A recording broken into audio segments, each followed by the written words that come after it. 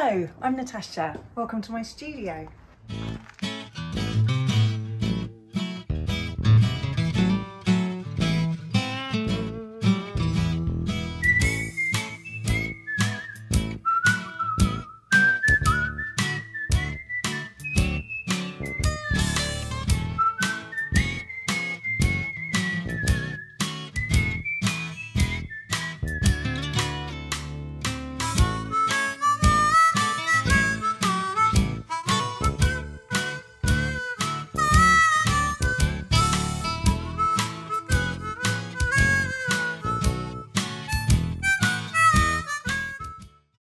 Hi friends, it's Marie at LivingFelt, and today we have a special treat for you, so grab your backpack, get your passport, because we are going across the pond to the UK to visit with our friend Natasha Smart of Natasha Smart Textiles and tour her felting studio.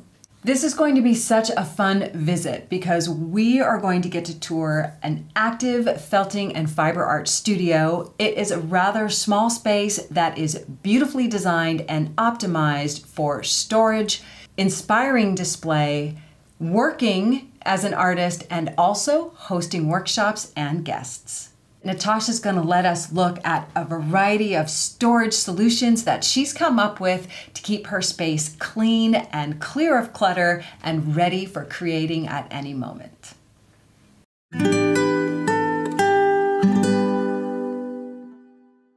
Natasha, thanks so much for having us and letting us visit you in your studio and your hometown. Well, it's lovely to have you and lovely to be asked, so thank you for having me.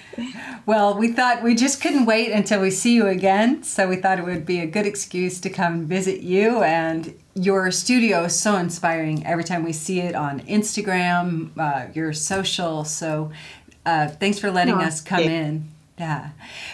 We're really sharing ideas on how people set up their creative space to keep their creativity flowing and make things accessible and organized, and your space is so fantastic for that. So I think we're going to start by looking at your yarn storage. This is my very favourite thing in my whole studio, actually, that we've started with. It's actually, I've always used boucle, mohair boucle wool yarns. That's really been my thing for quite a number of years. So I've amassed a lifetime collection of it, and I just love it so much. It's my favourite thing to work with. And so when we got this studio organised, which was sort of 3 or 4 years ago now, and I just didn't know what to do other than to keep all my yarns in boxes. I just wasn't sure how else to do it. And then I think I must have been browsing somewhere, I can't even remember now, and I saw some handmade wooden spice racks on Etsy from somewhere in the UK, and they would do custom orders. And so I just suddenly had this idea of creating a couple of storage units because I had a bit of wall space to use, and using these spice racks, and I actually measured lots of my yarns to see what sort of a size I needed to fill, and I asked this company to custom make the spice racks for me. So I actually got in an extra set of, or an extra shelf within it, and I just love it. I watch it and stand and look at it as I'm creating, and I find it really sort of helps me and inspires me. Love seeing the textures out and the colors out right there on display. Yeah, it's beautiful. Totally. Very clever too, very clever. Because I run workshops here, so I always need sample examples of bags and baskets and lampshades and bowls. So I always have lots of things in the studio for people to look at, and examples. So I have all sorts of bits and pieces hanging around in the studio. So people seem to really enjoy it when they come in for workshops, and seeing this sort of array of colours and different textures and things. So it's lovely having some space to have your own things out as well. Mm-hmm. Oh, and this is my dress that I made when I did my foundation course in textiles. So that was back over 16 years ago now. And that was my final course piece, was a Nuno felted dress. And this is a spotlight on a very, very special item, which has joined my collection of beautiful treasures. That's so sweet. It's like we all look at the same moon and we drink from the same mugs. Natasha, you had the opportunity to set your studio up from scratch. When you were planning it, what were some of your main goals that you wanted to achieve? I already had my tables, and the tables are obviously crucial for wet felting. So I'd had these quite a long time, and so that was my starting point, I suppose. I wanted the tables in the centre of the room, and they're kitchen worktop height. They're actually add-on kitchen tables from IKEA. So they're a really good height for standing and felting, because I do stand and felt most of the time, if I'm honest. So the tables were sort of in the centre, and then in terms of storage, it was sort of building up the storage around the table space. Also, it's actually quite a narrow room, so it meant that on the kind of long sides, there actually isn't lots of space for deep storage. So I've got some shelves, and I've got my special spice racks for my boucle yarns, but they're all actually quite narrow bits of storage. So I couldn't have big storage along those, only really at one end. The other thing, of course, that's really essential is water. So I really needed a sink area. So that was another sort of deal breaker. And again, it had to go at one of the ends because there wasn't enough room width-wise in the studio to accommodate it. It's actually not very far away from our kitchen. So there's an outside tap on our kitchen outside wall. So actually the water has only had to run across the garden. And this is the UK, so it's only a small garden. And so that just runs across underneath the garden, I believe, and then comes up in the studio. So actually that wasn't too much of a problem. I couldn't get hot water, and so that was a bit of an issue. So I've actually got a separate hot water storage heater, which is in one of the cupboards next to the sink. So I have hot and cold water. I just have to turn it on each time I want to use it. Oh, that's nice. That's really smart. Let's look at how you like to store your wool and show us around that a little bit. So in this big unit with all the sort of square fabric bins, that's mainly where I keep all my fibre. And although you can't tell what the sort of organisation is there, I've got them in rows. So on this top row, I think that's all of my fin wool I've got there. And then that's fin wool as well, I think. And then the bottom, all the Corriedale sliver. So the fin wool is a back fibre, and some of them I've bagged up into smaller amounts. And then the bottom row is all Corriedale sliver. But you'll see that I'm having to almost force them shut in that unit because they're all so full to overflowing, really. I've got some lovely LivingFelt, that's MC1 in there. I've also got Bergschaft in that bin as well, and in the next one along. So there is an organisation there. It's not specifically labelled, but I know where everything is. So. Right. But what I didn't share with you is the big zip-up storage bags that I've also got in the house, which have got my overflow fibre in of all types. So there are probably another 5 big bags in the house, I think, which I'm trying to hide from Steve, my husband, so that he's not always sure where they are or that they're there. So I think the moral of the story is you can never have enough storage, really. Right. Storage is key. I agree. And especially having it organized and tidy so that your space is still creatively open enough that you have room to think and express. Because sometimes spaces get so cluttered that it's hard to carve out creative space, but you've done a beautiful job of tucking everything away and being very orderly and tidy about it. And your studio was also designed to have guests, right? Because you do in-person workshops there in your space. Yes, so that was another consideration, obviously, with having the tables right in the centre of the room and then needing to ensure there was enough space to be able to work easily all around. So my maximum number of people that I can accommodate, really, students for classes, is 4 people. Right. 4 students and me, and just enough space for me to sort of be going round and round the tables, seeing how everyone's doing throughout the day. Exactly. Well, that seems like a nice size group anyway. Intimate, sweet, friendly. Yeah. I get a lot of beginners, actually, people who've never felted before but are just inspired to come and, for instance, make a bag. So it's nice that I can give everybody quite a lot of individual attention. And I do often say to people, making a bag as your first felt making project, this is quite ambitious.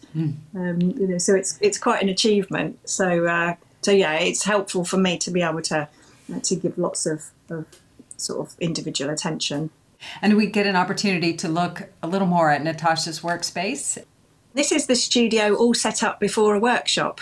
So the last workshop I did, I think, was to make felt baskets, and for workshops to enable everybody to see what colours they can use. And I like to give people lots of choice so they can really totally bespoke and customise what they make. So I lay out all of the fibres, and then that's probably the trickiest bit of the day, is when everybody's choosing what colours they want to use. But once we've done that, then I just get everyone to help me put them back into the bins, and they're packed away until next time. That's smart. That's smart. Well, that's really kind of you to put out all of those fibers and choices for people to select from. Really fun opportunity for them to get to see all that eye candy in one place. So this is where I normally stand. Obviously, I've got one of my many trusty felting balls, and this was the start of a bag that I was making, a large bag. As I say, I usually stand up, and I'm actually standing opposite both the yarn storage display and our patio doors, so I can see across to the house and into the garden as well. So it's a nice outlook, and really, really sunny and light. I've got there's 4 windows in such a small space, actually, 4 windows. So it's really lovely and light, especially in the summer. That's fantastic. Yeah, your space definitely looks well lit. You've got the canned lighting and then all that sunlight coming in. It's fantastic. So under the tables, which is again why these tables are so brilliant, I've got numerous really large plastic containers, storage boxes, and that's where I keep all sorts of bits and pieces. So I've got my embellishment fibres, so I've got one box which is for sparkly fibres, because everyone loves a bit of sparkle, don't they? So things like merino blends with a bit of Angelina in, those sorts of things. So the sparkly box is the one on top. I've also got silk hankies, I think, in the bottom box. And of course, as time goes on and you're constantly collecting up more and more embellishment fibres, aren't you? So everything is starting to sort of reach its limit. So I really should stop probably buying extra embellishments, but then developing your stash is all part of it, isn't it? It's part of the joy of the whole thing, I think. I concur. So I've got all my mohair boucle yarns on the wall. I've also got these 3 enormous bins, which are for straight mohair, because I like to use a combination of different mohairs. And you can see that I've got these split up into colour sets. I've got green and blue in the first one, pinks and purples in the next one, and then reds, oranges and neutrals in the end. So people's eyes always light up when I bring these bins out, and they then have to choose even more colours, because they think what I've got on the wall is all they've got to choose from, and then I bring these 3 bins out. So again, this is where we spend most of the first hour in workshops, just choosing what colours everybody's going to use. So, but I do tell everyone this is my lifetime stash, so it's a good 15 or 16 years old now, some of it. That's fun. And that's beautiful. I do the same thing. I like to store by color families so that I can isolate or hone in on what I need for that project. Those are really fun yarn baskets. I've got another box which is for my curly wool locks, probably a bit more random, everything in there, I think, sort of in a colour organised way. But I really enjoy working with the curly wool locks, so they're another lovely thing to have. So I really have tried wherever possible to use every inch of storage that I could find, just to try and make the most of it. It's all got to go somewhere. And the bins, I do the same. I have invested so much in those bins. I kind of added to it all over time. So I started with the bigger ones, and I think I had them the other way round, and then realised that actually, if I turned them round, I could fit in another one. So then I bought more. And then I realised, I had all that. They did a really narrow, shallow one. Oh, that could fit on the floor. So it sort of has developed over time. I didn't start off with all of that, but I think just as I've sort of needed more storage, really, I've then been looking for different solutions. So it's just grown. Right. And it's nice when you find something that's repeatable, because the uniformity can really help to add what feels like a visual organization to a space. Yeah. So this is another more recent addition where I realised I had this tiny width of space next to my big units. And you could also find these storage boxes which had these flat open fronts. And I thought, I could have a stacking set along there. So that's what I've got sort of squeezed in right next to the big units. Things like pool noodle rollers, they can always be squeezed into a tiny bit of space. But these stacking boxes are really helpful, as I say, because you can just pull the fronts down and then access what you need in there. So I keep in there things that I probably don't use quite so often. So this is one small, it's not a deep unit at all, next to all my wall storage. So I've got various things in there, like my lovely palm washboards. I've got a few sizes of those. And there's all sorts of other bits and pieces in there. I've got some open shelving there. You can see I've got scissors and tape measures, some rolling tools, lots of towels. I've got lots of towels in my studio. This is the sink area. You can't see any biscuits, but there are many packets of biscuits hidden in the cupboard. I really love my sink, actually, which is a really nice, deep, big one. That's the water heater I was talking about. Lots of bottles of washing up liquid and my ball browsers. I've got some bubble wrap in here and pieces of thin plastic. And I also keep things like felting balls and some specific bits of bubble wrap that I've got that are specific sizes for using with certain projects. So I keep all of those in a big box along with the tights that are another essential bit. That's what you can see there. So I've got various different felting balls. You can see some of the really old LivingFelt bright pink balls that you used to carry some years ago. So I've still got some of those, which are still going strong. And I think it's probably been nearly 10 years now. My tables are great because they've all got drawers in as well. So there I've got lots of tights and some olive oil soap. So it would be lovely to keep all of my storage in one very neat area of the studio. But unfortunately, because I am so limited to space, as you've probably seen, I've got tools and bits and pieces hidden away in all sorts of nooks and crannies everywhere. So they're all around the studio in whatever space really I can find. Well, you've done a brilliant job, and you're storing for more than just yourself. You're storing for your students as well. So that's a lot to house. Right. And it looks organized and purposeful, and like we could find what we needed if we were there by ourselves, rummaging around. Yeah. So we've been talking about storage. So this is the ultimate cat storage. So this big tower that we've got for them. And they absolutely love it. There are so many beds within it. We've got 4 cats now. So, and they're always, generally, there'll be at least 1 or 2 of them lolling about in it. So it's not strictly studio, cat storage. Now, do the cats hang out in your studio with you when you're out there? They do in the summer. So I've got big patio doors on the studio which face the side of the living room, which has also got French doors. And so when the weather's warm, we'll have all the doors open, and they can kind of wander in and out. They generally don't interfere with things too much. So yeah. I mean, that's one of the real bonuses of having a separate studio space, is that I can leave things out, which I just couldn't leave any of this stuff out accessible in the house, as it would all turn into cat toys. All right. Now, Natasha, do you keep a regular schedule for yourself working in your studio? How do you set that up for yourself? I try to, but I think it's very easy to get distracted by the cats often and other things that are going on. But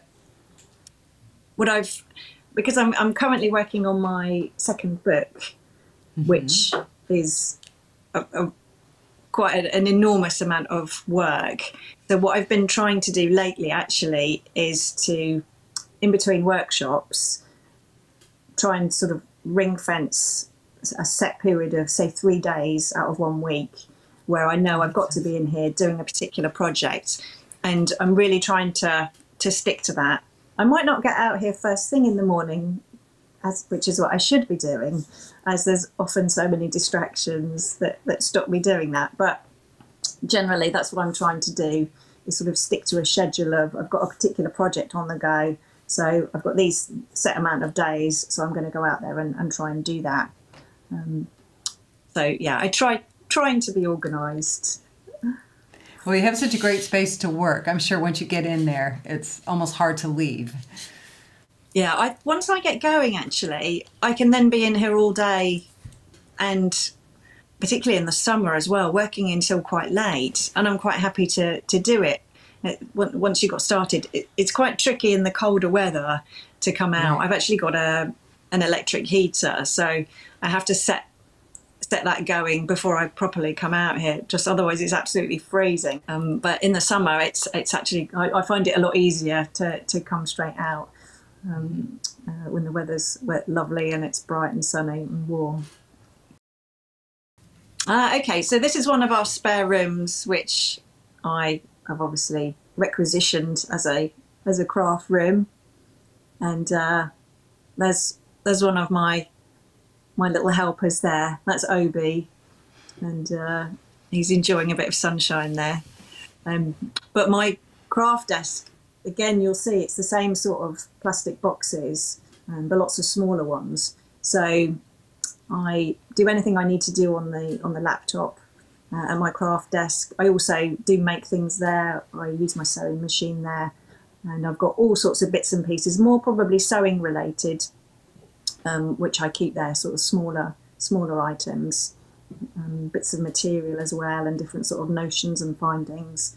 But yeah, I love it. It's such a great desk. There's so much storage in it. Oh, I love seeing so that's my indoor studio. I've got an indoor and an outdoor. Very nice. I spend a lot of time in the utility room washing towels, so I thought that deserved a mention. That's the before and after of the towel washing. 3 loads of washing after a workshop generally is what I do. So that's a typical post-workshop amount of washing. Yeah. That's a really appealing space. You know, even if you needed to wet felt a little bit indoors, or if somebody had a space like that, if they fixed up the utility room a little bit, they could work in a space like that because it's so bright and cheery and clean. Oh, totally. And in fact, before I was able to use this studio, because we'd already lived here for at least 3 years, 3 or 4 years, when I didn't have this studio. So that's where I used to wet felt. That was my small space for wet felting. I like that room. Natasha, on your pieces, when you're working on your art, where do you draw your inspiration from? So I think a lot of it is about the natural world. I've always, since I was a little girl actually, I used to collect shells. So I've got a big shell collection, and we moved here to Exmouth back in 2015 because it's a coastal seaside town. We specifically moved here because we wanted to live by the seaside, and we love going on holiday, places where we can go beach combing and spend time doing that sort of thing. So I think the natural world, and particularly sort of the seaside, is a big inspiration. And although I don't generally make very obvious direct representational pieces in my artwork, I would say what I'm doing is probably focusing more on patterns and textures from nature, and particularly in shells and seascapes, and that tends to, I think, come out quite a bit in what I do. So you can't help really, I think, but be inspired by beaches and shells and that sort of thing. So I think that's probably for me quite a big thing. Yeah, I think we really do see it, and you do it so colorfully and so well. It's a beautiful abstract that definitely has the essence of that coastal beachy feeling. Yeah, and I think we get to see some of that scenery. So yes, so this is my local beach. This is Exmouth Beach. It's actually a 2-mile long sandy beach. It's a really lovely stretch, and it's actually where the sea meets the estuary, which is coming down from a river. So we're sort of in a bit of a we've got a sort of 90-degree angle, and the town has got estuary on one side meeting the sea the other side. So it's really lovely, actually, the beach. So you haven't just got the beach looking out to sea, you've got the beach, but you're also looking out onto other bits of coastline of the coast, stretching in a different direction. So it's quite a lovely aspect that we've got here. We're sort of in a bit of a corner, if you like. So it's just a really, really pretty sort of outlook, particularly on the beach. And there's 2 miles of beach, so that changes as well. There's quite a lot of it. So what you can see there in the distance is the coastline, the other side of the estuary. And we're also, Exmouth marks the start of the Jurassic Coast. And we had that, you might have seen that, it's called the Geo Needle. It's a big sort of monument. It represents the start of the Jurassic Coast, which goes all the way through to places like Lyme Regis, which is very famous for all the fossils, the dinosaur fossils that were found there. And you might have seen the cliffs are very, very red. It's quite a different bit of coast compared to further east in sort of Kent and Dover at the very sort of end of England, where the cliffs are all white.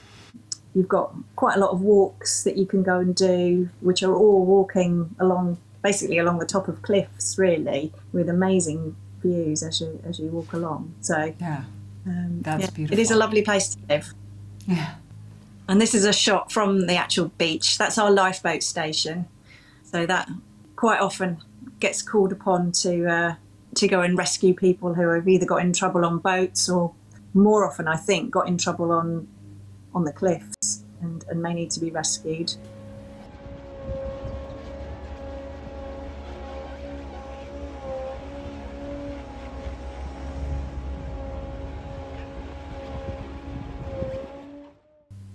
And we have beach huts.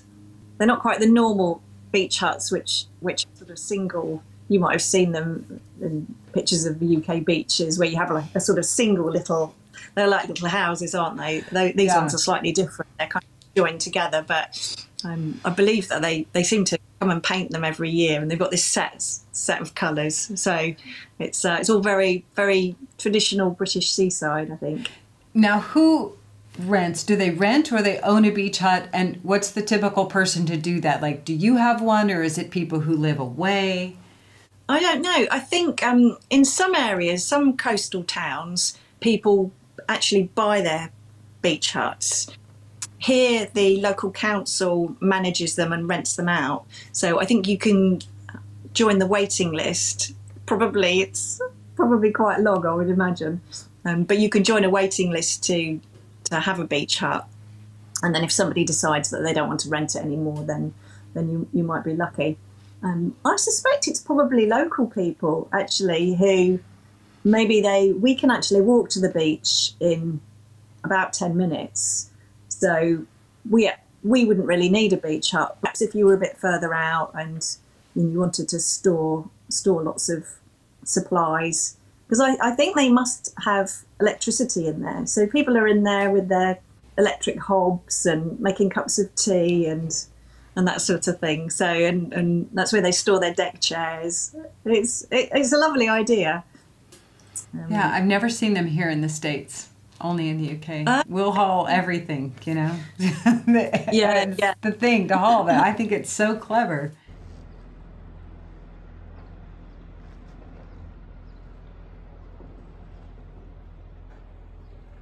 And then I think we get to see a little bit of your town as well. So this is a sort of stretch of town. It's called the Beacon, so it's high up. So the beach in this shot was to the left, and we're high, so we're sort of on the cliffs a bit.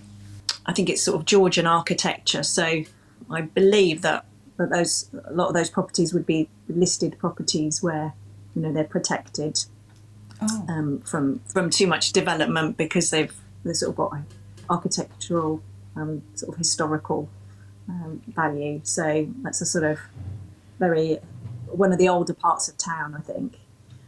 So quite interesting looking buildings.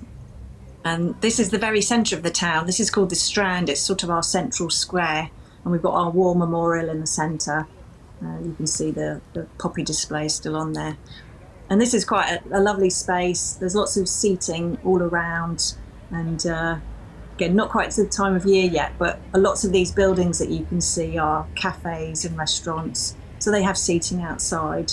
And it's a really lovely sort of European feel actually in the summer now, with once all the tables and chairs are out. And we've also got dinosaurs. So I was mentioning that we're at the start of the Jurassic Coast, so this is a nod to that. We have lots of dinosaur sculptures which are sort of positioned around town. There are others around as well, in various places, but those are the main ones. That's fantastic. I bet the kids just love that, especially. Yeah, to see them. And it looks like such a wonderful little town to walk and shop and have a tea or coffee. Yeah, there are lots of places to go and eat scones with jam and cream and cups of tea. So all the traditional stuff. So we're very good at that in Devon.